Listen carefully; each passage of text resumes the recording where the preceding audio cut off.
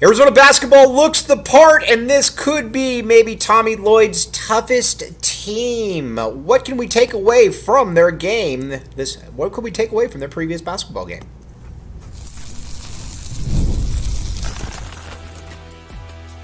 You are Locked On Wildcats, your daily podcast on the Arizona Wildcats.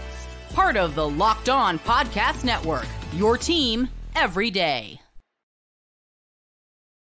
Thanks for keeping it locked on Wildcats and making this your first listen of the day. I am your host, Michael Luke. All right, this show is brought to you today by FanDuel. Again, place your first $5 bet and you'll get started with $200 in bonus bets guaranteed. Visit FanDuel.com to get started. Okay, now let's talk some Arizona basketball, and the Wildcats look the part. Now, listen, I think Tommy Lloyd is an A-plus coach. I think he's done an A job here, and I hope that Tommy Lloyd is here as long as he wants to be. He's great. He's great in the community. He's just a great fit. But this past there's been a couple flaws that I've thought that is kind of in his repertoire. And the first one is that I think, midseason accountability, not always the greatest thing. And he needs players that can get plays off the bounce, and he needs players that are tough. Well, it looks like all three of those might be situated here. Let's talk Trey Townsend first. Trey Townsend, and again, Keyshawn Johnson was a good basketball player. Do not get me wrong. He was a very good basketball player for Arizona. The problem with Keyshawn, though, is that Keyshawn offensively was just somewhat limited. He was, and when Arizona really needed a bucket, Keyshawn just wasn't ever going to be that guy that could just get you a bucket. He just didn't really have that in his repertoire. But again, he was definitely better. He showed that he could shoot the three-pointer. He was a good basketball player for the University of Arizona, but still, again, like I said, somewhat limited in everything that he could do. Trey Townsend will probably not be the defensive player that Keyshawn Johnson was, but Trey Townsend is going to be more impactful. Now, listen, everybody saw the three-point shooting. That's an homage to all you spacers out there. The three-point shooting obviously looked very, very good. But the thing with Trey Townsend, he can get you at a lot of different angles, and I think that's what's impressive. Now, with he can make the three, he can get you from mid-range, or he can get you around the bucket. And that's where I think that's where all of this is interesting. Where exactly can he get you? And Arizona hasn't had a guy like that. And again, as good as Azuolas Tubelis was a guy that was, again, somewhat limited here in that he couldn't dribble the ball really. Townsend can dribble the ball a little bit and kind of get his own while he's at it. And I think that's what's impressive about him. And I think you're going to see massive rebounding numbers from him. And I think that's what's something that's very exciting about all of this is the rebounding numbers that he's going to be able to put up. And honestly, there's going to be a lot of nights where he is the best player on the court. And not only is he the best player on the court, he is the best player, that is going to be on the court for either team. And he's cerebral. You can just tell he's been around. And one thing that I just love about him, too, is that I don't care at all about the people that are like, he played at Oakland. He balled out against really good teams. You saw that. You know what you see. Don't let your eyes fool you on something. You know what you saw out there. This dude is good. And not only is this guy good, he's going to be really good for Arizona. So, he's a difference maker, and Arizona didn't have anybody like him last year that could really make plays. Then, also, Tobe Awaka. Arizona did a great job with this squad of getting players in here that are tough, physical, and have girth. And Tobe Awaka is that. Doesn't he just feel very much like a Houston big man? And not only does he feel like a Houston big man, he feels like somebody that would be about 6'6", 6'7", 6'8". He's going to nobody's going to push him around. He's going to score. He's going to dunk on you, and he's going to look to do a lot of different things. He's good. He is really, really good, and he is a great, great option off the bench. It's exciting to see what he could do. Heck, maybe he starts. I don't know, but it can be a lot worse than having Tobe Awaka and Trey Townsend as your starting big men, that's for sure. But he was as advertised. Big shout out to Jack Murphy on him. Everything that he said about him was true, and I don't know that you could sit there and not be very impressed by everything that you saw from Mr. Awaka. Then at the point guard spot, Jaden Bradley. I love Jaden Bradley. Jaden Bradley is the man. Jaden Bradley, I think, is going to be the best defensive point guard in the Big 12, which is saying a lot. And again, I see him as a Jamal Shed type.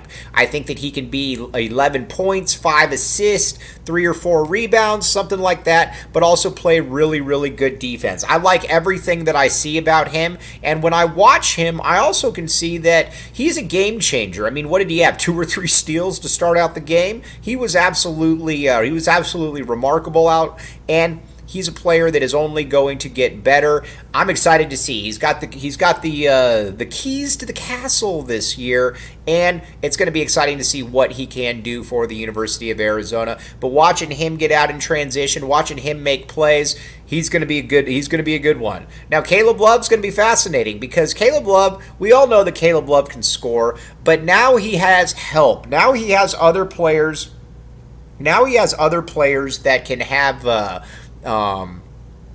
that can, really help him out there, and he can actually focus on maybe being a backup point guard from time to time, or being able, getting to the hoop, being more efficient, things like that. But he's got some help this year, and I think that's what's exciting if you're a fan of Caleb Love, is that he's not going to have to do everything himself. I'm excited to see, can he shoot 46% from the field, 45% from the field? I don't see if there's any reason why he can't. And we know that, and again, I know that he struggled in March, I get all that, but, he also had a lot of big minutes for Arizona, so that part's very enticing. Then you get KJ Lewis. KJ Lewis just reeks of being all Big 12 defense before going off to the NBA. I love KJ Lewis. Whether he's attacking the hoop. He's just a tough guy that teams need. You need players like KJ Lewis. If you get players like KJ Lewis, you're going to win a lot of games. But man, that starting 5 that they rolled out there, that was a dynamic starting 5. That was a very dynamic starting 5. Now, in a second, let's talk about the players off the bench, because I think that's going to be Arizona's next big thing. But first, ROY. Okay, here's the deal with ROY. Right now, the great thing about ROY is this: download the game, the ROY now, and join the NIL game with no subscriptions and no fees. And here to check them out on Instagram, Facebook, and X at ROY_return on you for more information. ROY is great. Like I said, here's the deal. You can go out and you can support directly to somebody that you actually support. So far this season, they pooled over $10,000 to support players on ROI. Micro deposits lead to massive changes with the ROI app. You can direct your support and to the athletes you love, treasure, and all the funds. Check it out again. ROY.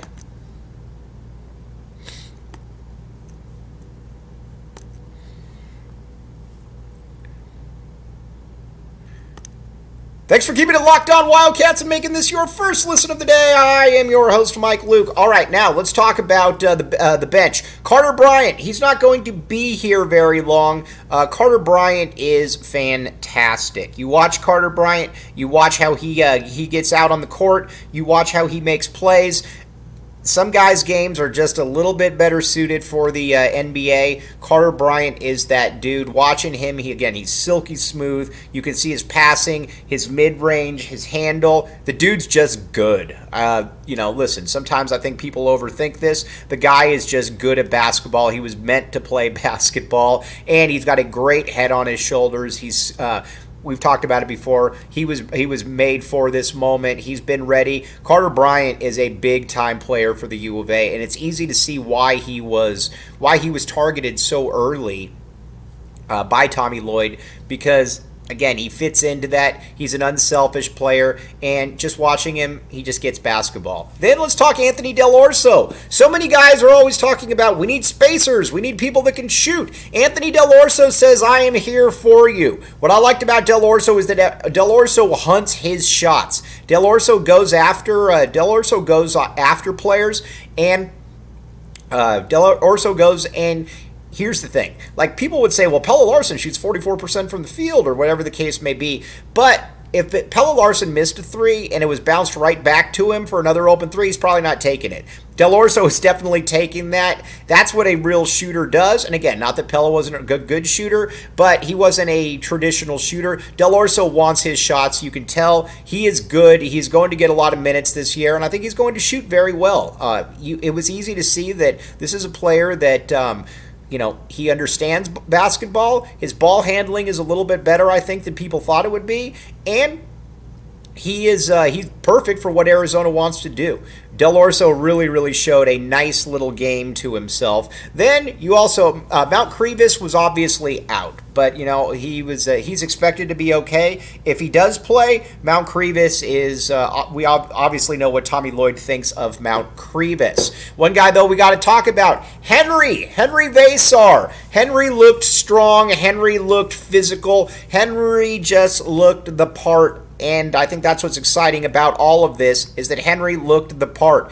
And he looked stronger. He looked more physical. He made a three. He was running the court, getting dunks. And on top of that, the one thing that he's always done very well is block shots. Henri looked good. It's hard not to be kind of excited by what Henri did, because Henri is Henri is somebody I've been skeptical on, but Henri showed a lot of talent in this game. And if Arizona can get 8 to 10 minutes of solid production from Henri Veesaar, then they're going to be much, much better for it. Now, Conrad Martinez, he looked very good. My concern about him, though, is that when you start going into the Big 12 and players like things like that, all of a sudden it becomes a little bit more difficult, because you're going against really, really tough, bigger players than you. In a game like this, he's going to be perfect, but you can tell that he's got a good vibe. He's got a good feel for the game. There's no doubt about that. So, Conrad, I don't know that I feel comfortable with him playing this year, but it is what it is. Tommy Lloyd clearly likes him.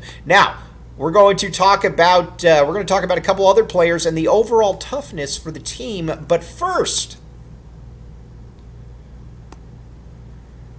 FanDuel, check it out. FanDuel. Here's the deal. All right, now you can go. Here's the deal with FanDuel. You'll get started with $200 in bonus bets when you place your first $5 bet. That's FanDuel.com. Hey, NFL fans, you can get started with a big return on FanDuel, America's #1 sports book. So again, when you get a hunch in the middle of the game, when you get something like that, and you're like, man, I want to be able to go and I want to check out this game because I think I can make a little bit of money, FanDuel says, come to us. FanDuel.com. Check it out. Again, another one of these ones where you will thank me later on it. FanDuel.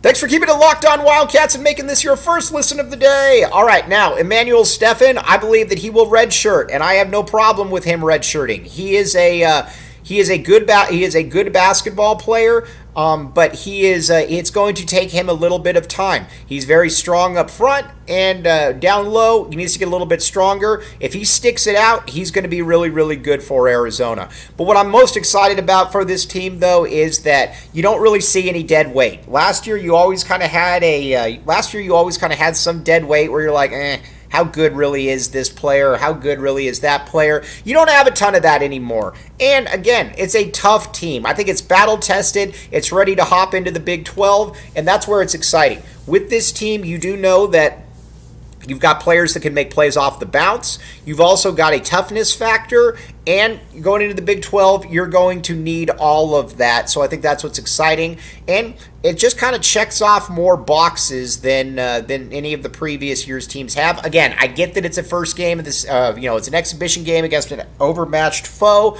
I get all of that, but it's hard not to be at least somewhat impressed by what you saw. Tommy Lloyd did a very nice job reconstructing this roster, and we're going to see exactly how it does play out. But come March, you got to be able to slow the game down. You got to be able to make free throws. You got to be able to get to the line. And you got to be able to score. And this team appears to be able to do all of that. Okay, now, so that's the show. We are going to next time talk about Arizona, West Virginia, get going, what exactly is going on with the next stuff, because I think it's going to be fascinating to see exactly how this does all play out. Arizona, West Virginia, what all happens. But on that note, as always, thanks for making Locked On Wildcats your first listen of the day. I'm your host, Mike Luke. Bear down and back the A.